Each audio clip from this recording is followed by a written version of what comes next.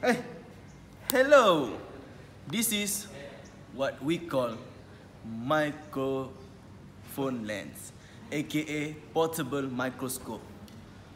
What function is this?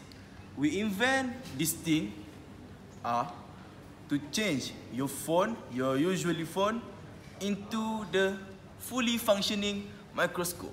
All might think this thing is impossible, right? But all you need is your phone. Your phone component actually can be a microscope, have an exact component like microscope. All you need just a lens.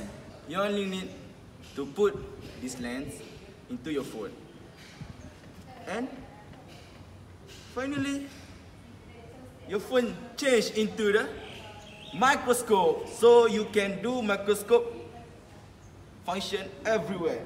Oh, I see microorganism. How can you do this?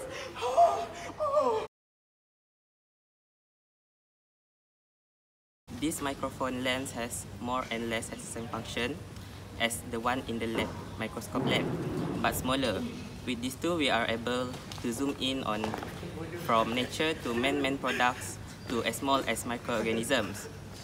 Also, it can directly capture a picture and record a video through it. Thus, it will ease a lot of scientists out there in doing their research.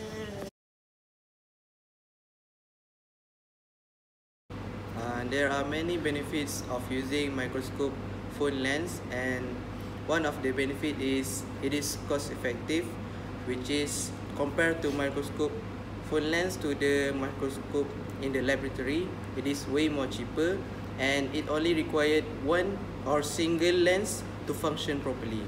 And other benefits that we can get from using microscope phone lens is it is non-intrusive, which is way more simple and not annoying, and it doesn't require any modifications of the smartphone. The other benefits of using microscope phone lens is it is flexible, which allows any smartphone camera to be used for microscopy.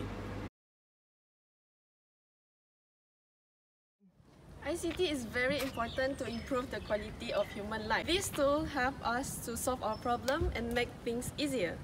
It is very important that all young people have to develop the skills and taking full advantage of the capabilities that ICT offers. In this digital era, ICT tools bring a lot of impact to the generation, especially in the educational purposes.